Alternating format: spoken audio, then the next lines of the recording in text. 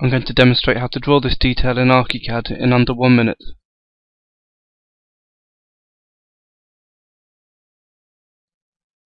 I'll start by using profiled walls to draw the exterior wall and the eaves detail. I'll insert a window into that wall and create the ceiling slab, and then create the roof plane. Drawing a section line will automatically generate a section of these elements.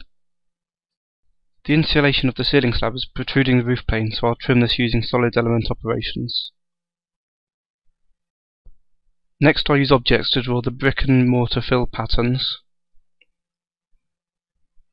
the cavity closure at the bottom of the window, a second cavity closure, and the ventilator and eave sheet. A further object can be used to draw the roof tiles, which can be stretched up the entire length of the roof.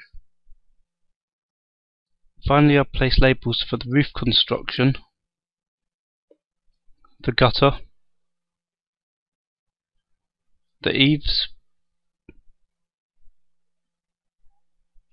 and the wall construction, completing the detail in 52 seconds.